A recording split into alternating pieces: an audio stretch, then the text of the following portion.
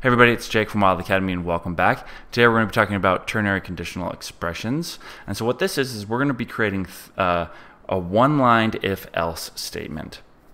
Okay, so instead of like setting our variable equal to something or a condition, a boolean asking for a condition, and then returning this if that, if not else this, what we're going to do is we're just going to do it all in one line. For this particular one, we're just going to print something out if this first condition is true. So if 5 is greater than 3, 3. There you go. Now here we're just going to use the question mark right there. So we're asking, we're telling PHP is this. So that's the first expression right here. 5 is greater than 3.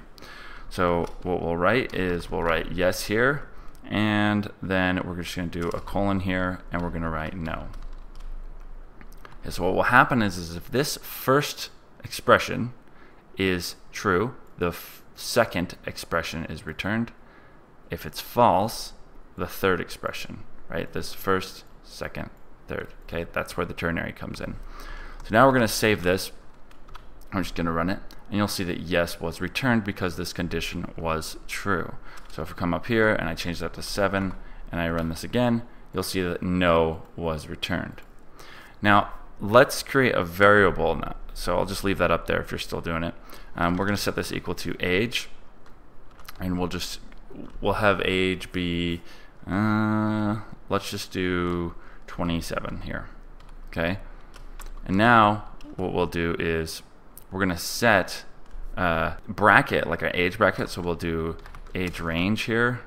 I don't want to use the keyword range, so we'll do age group is equal to, and this is where we'll create a ternary conditional expression. And what that means is we're just going to set age here. So if age, there we go, I'm not going to set it, but if age is greater than 18, right, and we're going to come out here and we'll ask the question. We'll set age group equal to, let's do adult, because that's what an adult is in the US, and then we'll do our colon here, and otherwise we'll do a minor. Okay, for minor. So come down here and just print out age group. Now you wouldn't necessarily need to print out your variable, but basically we're, in a program you would be setting this age group into a particular the variable that we'd be storing it. But here we're just going to print it out because we want to see that it is what we intend it to be. So no is returned because we didn't comment this out.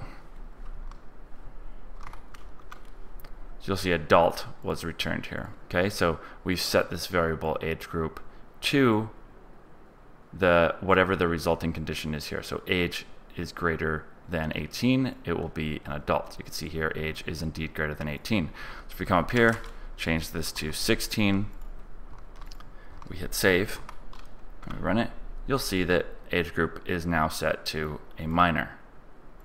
Okay? Alright guys, I think that's it for today. Don't forget that you can get the PHP book for free if you sign up to the mailing list. At the beginning of each month, I will send out an email to all my new subscribers where they can get a link to get the book for free. And subscribe to the channel if you haven't already, like the video, and thanks for watching. We'll talk to you in the next one.